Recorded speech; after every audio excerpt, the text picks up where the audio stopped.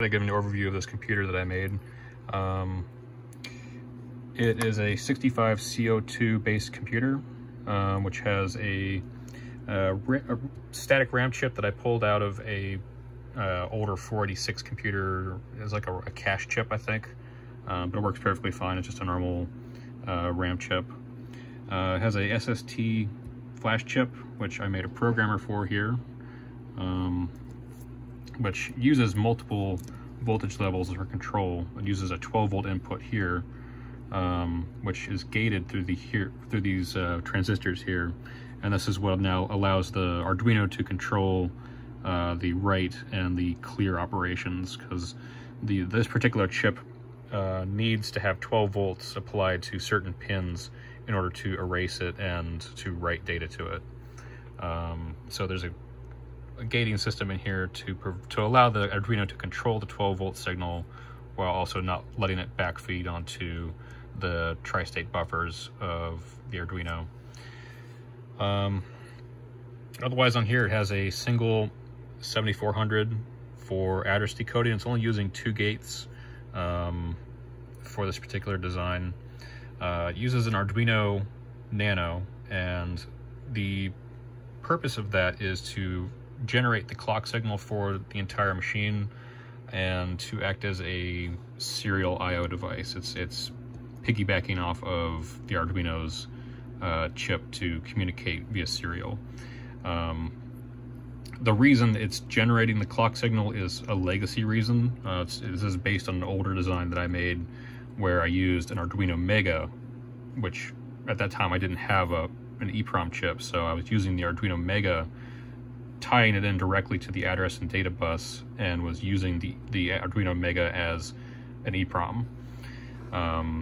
But as I got an actual EEPROM chip, I didn't need that. But just in terms of how the serial works, I wanted to make sure that the CPU was in sync with the Arduino. I didn't want it to catch the Arduino in some interrupt state, or if the CPU is moving too quickly and then this was changing the state of the buffers. I didn't want it to get caught, and I basically just didn't want to lose serial data. I didn't want it to miss commands going in or data coming out of the machine. So to just keep everything simple, I decided to have the Arduino drive just drive the clock signal for this chip. And that's really it. It also does the reset signal for when it's first starting out, but then everything else after that, it's very hands-off. The only thing that does at that point is just a clock signal and the serial. On here I have a daughter board or expansion board, which is, at this point, it's just it's 2 4-bit registers and a LED bar, and it has 2 different modes. There's a switch here to select between either showing the data that's currently being written by any device on here, or it can be flipped over to the other mode, which allows it to be addressed as a specific device. It has its own memory mapped address at that point and can be just operated normally. There is a bus transceiver down here, which is mainly for this LED bar graph, but it also outputs to the pin out here to just ensure that the voltage levels don't drop too low depending on what's attached to this. So I can get it started up. So this does run off of USB. It can actually run directly from the Arduino's power supply, but I also have another supply up here with a voltage regulator, so I can run it on 6 volts and it will operate just fine, and draws about 150 or so milliamps on average. It's jumped up to 200, but it varies a lot depending on what it's doing. You can see here as I first started up the machine, you can see that's the data that's being written by either the CPU or the Arduino. In this case, it's just the CPU. The Arduino isn't doing anything yet. It's waiting, at this point, it's waiting for a command from the computer. So I plug it into my computer, and as I plug it into my laptop here, you can see the power draw from this power supply has gone down to almost nothing. So it can be powered entirely off of the Arduino. And I will go ahead and get the terminal up and running.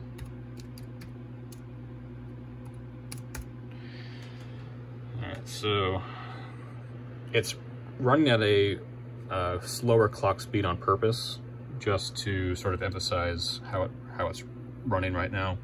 I want to say it's probably running, what is this running at? Let's see. So it is running at 100 Hertz. And from here I can run a debug program, which is, this is currently running a monitor that I wrote in assembly. All these lines with hash marks are from the Arduino, and once it's done its reset, it hands over full control to this computer, and everything you see here is directly from the machine itself. So if I do examine address D000, that will set the jump address to D000, and then I can do run, and it will start running a little hello world program, which uses most of the hardware, so I'm able to verify that everything works okay. And I can flip this switch to set this so it only is able to be accessed from its particular memory address. So if I reset this real quick, I have a button up here for reset that I haven't actually wired in yet, so I'm resetting it from the Arduino, but this will tie into the NMI, which will allow me to reset it without having to reset the entire Arduino and all that. But if I do write 8004 and then FF, for example, I press enter.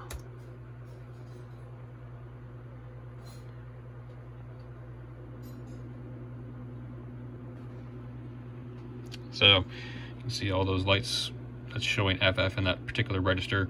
But as I said, it's pretty slow because I intentionally slowed it down. So what I can do is I'll go in here and I will set it back to its full speed. Okay, now I've set it so that it's running at its full speed, which is about 200 kilohertz, more or less. And from here I can show it at its actual speed. So I will pull this terminal back up, and I will go to the I'll go back to the test program, which was there, and then run. Let's see, it's quite a bit faster now.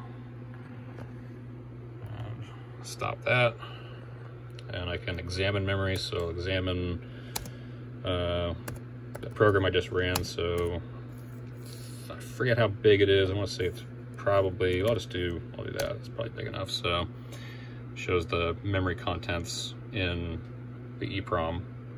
I can also write commands with a similar function. But same as before, I can also write to that memory device or the expansion board there, and I'll set it to A0, for example, and hit enter, and see it's pretty much instant. So that's basically it. It's what's kept me somewhat sane during the coronavirus lockdown. My next version of this, I want to remove the Arduino entirely, have it run off of a dedicated clock, have a better serial system in place, get a 6522 for serial, or for just input output. But yeah, that's about it.